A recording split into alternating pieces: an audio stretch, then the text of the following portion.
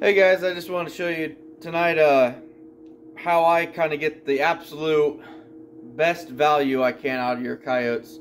You know, you're not going to make our coyotes here in Iowa make like a Western. It's not just going to happen. But as a trapper, you need to do everything you can to make your fur presentation the best that it potentially can. Here we got a coyote that I just flipped on board. It's not a great coyote, you know, it's dark, kind of ugly, pretty thin through the neck region here. But what I want to show you how I do with my coyotes, it's just flipped, so it's not wet, but it's not dry by any means. There's a lot more processes I've just learned. You know, I'm going to start washing my coyotes. I've had a lot of guys suggest that to me, and it's something I'm really going to be getting into, I think, soon. But, you know, here we are, simple coyote. I took the brush, brushed everything down, all the fur down, you know, cleaned up all the nastiness out of it, make sure there's no blood left in it. Now what I'm going to do, flip it on its nose, and all I'm going to do is just drop it on its nose a few times, and you can actually watch that fur rise up.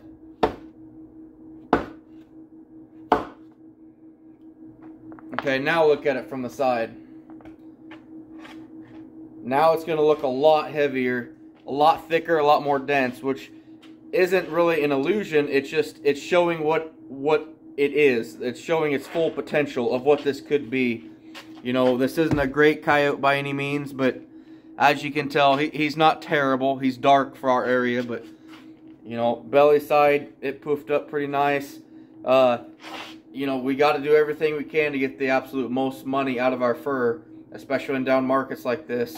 As you guys that have been following along with me, you know I'm selling everything I can off these animals. Claws, skulls, glands. I'm going to do everything I can to get the most out of the fur as well. I've had a lot of guys reach out to me and give me some good pointers. Like I said, I'm going to start washing my coyotes. I washed one the other day and it actually turned out really well. I like the way it looks. So it's your job to make your fur look to the best presentation it can.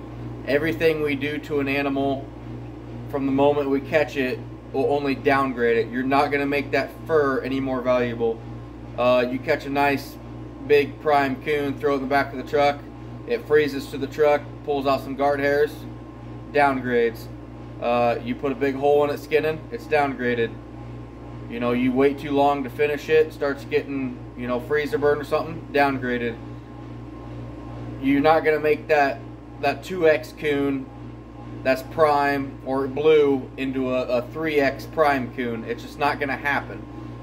But you can turn that 2X blue coon into a 1X no value coon pretty easy just by damaging it or not properly handling it. So I encourage you guys to get everything you can out of your fur handling.